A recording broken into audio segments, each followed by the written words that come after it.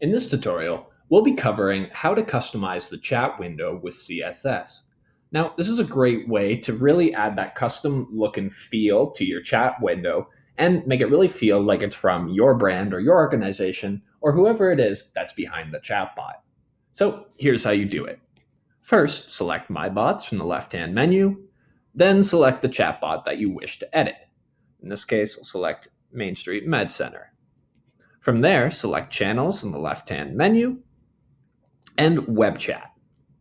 Next, navigate to Get Embed Code and scroll down to number 4, Customize Chat Window with CSS.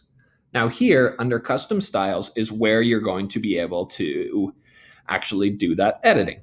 If you want the base CSS to work with, which will make things a lot easier, you can jump over with that link to the SnatchBot support page where you can simply copy it over, drop it in, and begin to make your edits. For example, if I want to do something as simple as setting it to green, I can save, and now that's all we have right there. And I can pop it open, and now that bar's green.